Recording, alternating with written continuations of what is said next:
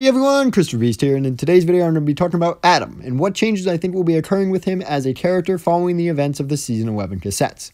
This will only contain spoilers for the first cassette. So, let's get right into this.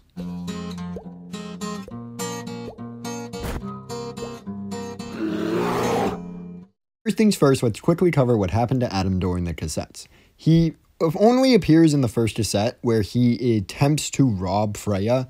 He was ambushed by Freya, however, and she beats him up in combat. He lost his cassette, and she stole them from him, but he was apparently quite injured during this fight.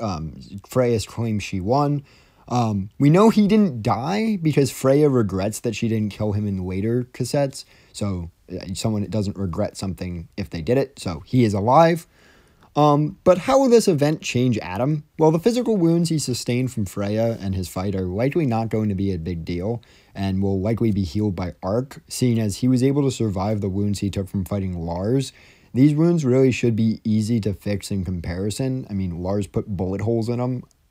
Freya had a rock. The knife to his back might be a slight problem.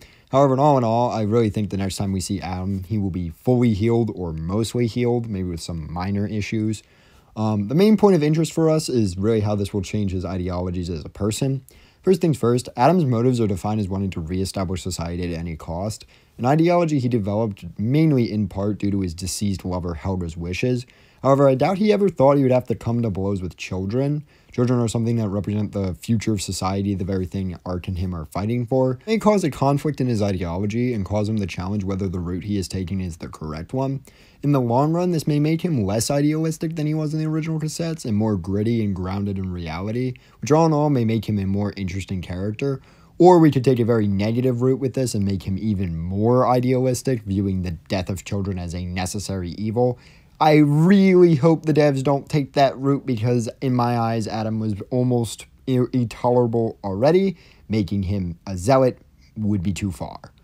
But, continuing on, we could possibly see him wanting to be protective of Freya. If he ever gets the cassettes back and hears what she said, he may take sympathy with her, seeing as she views him as a friend and she suffers from isolation and this want of camaraderie.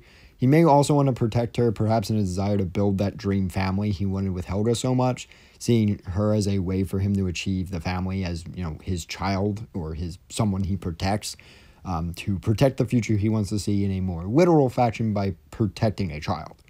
The next point of interest is what Adam's response to Freya robbing him will likely be. Adam cares about almost nothing more than he cares about his cassettes, and if those are the top of his priorities, he will stop at nothing to get them back. I believe Adam in the future cassettes will put aside his desire to restore humanity for a little bit and really stop working for Ark for a tiny bit, to instead focus on going on a mission to retrieve the cassettes, which he views as his, because they are. This means that Adam likely will lead an Ark strike team south to chase after Freya and to take the cassette back from whoever ends up having them, which will likely put him at odds with whoever the protagonist of next season's cassettes is, as I doubt they would willingly hand them over to him. So really expect to see Adam in a more enemy-type view, more antagonistic approach, kind of like how he was in this season to Freya. However, regardless of what faction tries to match him, I'm pretty sure Ark and Adam will defeat them, seeing as they are Ark is ex-military, and they are way better organized, way better equipped than any other group we've seen so far, so I really don't think any other faction in the lore at the moment could stand up against Adam, who wants his cassettes back. The concept, all in all, of Adam shifting his focus to reclaiming what is his and for him to be more of a gritty character should make him feel less like the annoying idealist and more like someone who has to actually deal with the hard waste of the apocalypse. So I'm really hopeful that is the Adam we get to see in Season 12, or going into the future. And if that is, I'm really excited for post-Season 11 Adam, because it will show growth of character into a character that's more interesting, frankly, than the Season 10 Adam that we got. But those are my thoughts on what the future of Adam will be in the cassettes. I'm curious to see what your guys' thoughts are. But until next time, this has been Christopher Beast, and I hope to see you all next time.